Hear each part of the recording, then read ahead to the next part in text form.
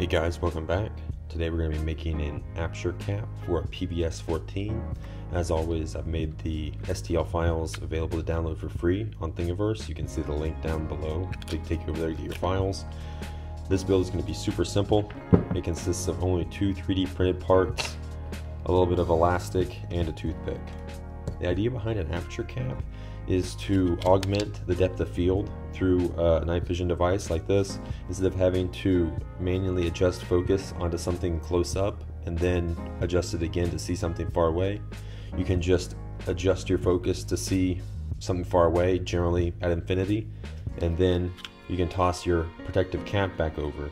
And by decreasing the aperture size, it'll bring everything into focus all at once.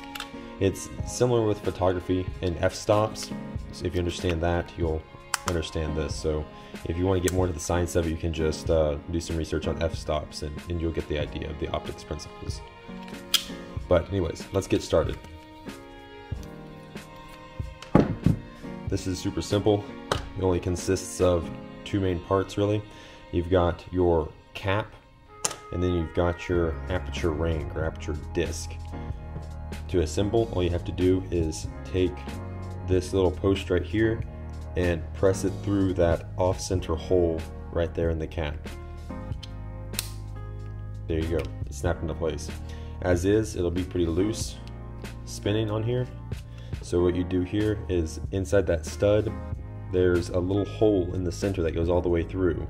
You take just a standard toothpick and start shoving it through, and that's going to set the resistance for your detents. There's detents all the way around on this disc for each aperture size, and the further you push the toothpick in, the more resistance there will be to switch between the different apertures.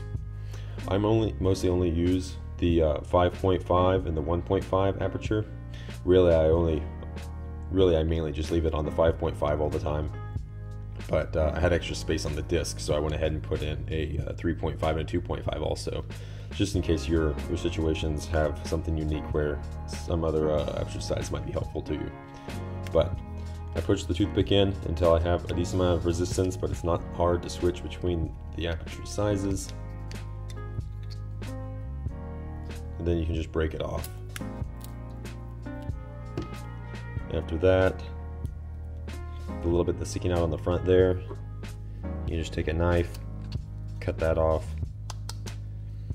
and then take just a little drop of super glue and put it on the back end just to make sure that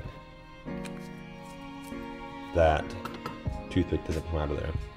Do want to make sure that I put a little bit too much super glue in there, so I want to make sure that I don't let that sit and actually glue this disc to the cap, or else I wouldn't be able to change aperture sizes. So while that's drying, I'm probably going to keep on turning this a little bit just to make sure it doesn't stick. Then after that, just take a little bit of shot cord, beat it through one of the holes, put a little overhand knot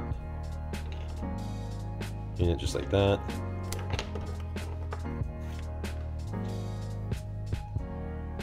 Pull out about this much. You can always tailor this to your specific unit and how tight you want it to be fitting on there. You can figure that out pretty easily. Make sure to seal the end of your shot cord. Stick it through the hole, another little overhand knot.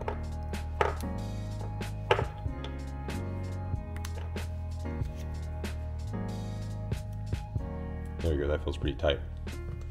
Then just set the cap over the front of your PBS 14 and you can pull the elastic around the back.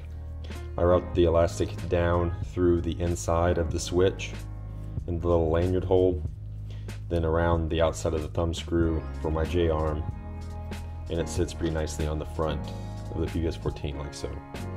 Whenever I want it on, I can obviously have it on. I can change my aperture sizes pretty easily, normally leaving it on the bigger one. Whenever I want to have just full open lens, most light collection as I can get, all I have to do is pull it over into the side. That's nice and easy to do. In the past, obviously I had this little rubber guy that stayed on the front there. Every time I'd use the PBS 14, I just pop it off and stick it in my pocket. It's a pain to keep up with, and this hole's really too small to be able to use it on the device to be able to change your depth of field. It just doesn't let enough light in to be effective. I find that this 5.5 lets enough light in whenever you're trying to do something up close, or you're doing stuff at shorter ranges with a median amount of ambient light. But obviously, if you want to have the full potential of all the light gathering capabilities, you'd want to just top the cap off to the side. Anyways, really simple, easy build. Files available on Thingiverse.